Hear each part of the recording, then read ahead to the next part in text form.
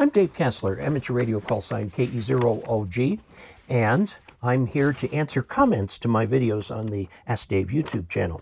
This one comes from Sam Lincecum 4904 on what to do with excess cable, and it's video number 656, so several years ago.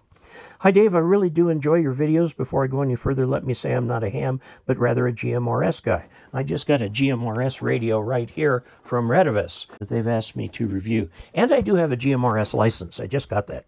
But I'd like to chime in if I may. I'm running two antennas. One is an Omni, the other is a Yagi directional, both of which I'm running LMR 400. You see, from the antennas to my cable box, it's an enclosed box. It's got all the lightning arresters in it. It's just a couple feet or 3 or 4 feet above ground. Copper backplate is connected to the ground, and then the wires come down to that and then go into the house. Now, the one I have has a hole in the back of it to which you connect a piece of conduit, in my case 3 inches, and all the wires, the protected lines, come into the house that way. You see, from the antennas, my cable runs to a box that's attached to the house right outside my radio room and presumably connected to ground very securely with a number 6 wire, or better, I use number 2, stranded, insulated. So the LMR 400 runs to the box, connects to the lightning arrestor, and from the lightning arrestor house, I run a 5-foot run of RG58, which is fine. That way, I only need to drill very small holes into the house. In my case, it comes in via one large one. I had an electrician put it in just to make sure it got done right.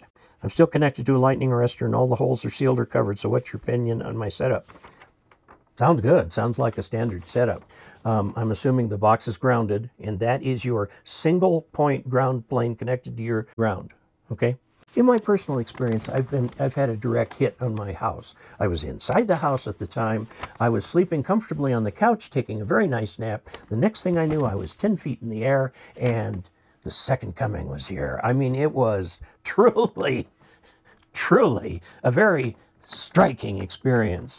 It melted the antenna, vaporized it. There was nothing left of it. The coax got all blown out and stuff like that. I had my rig completely disconnected from everything at the time.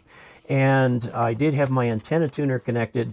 It blew out an IC in there. Fortunately, that was only $1 to replace. Put a little ding in my antenna tuner, which I was able to file out without a problem. It also destroyed my Hayes smart modem and our garage door opener.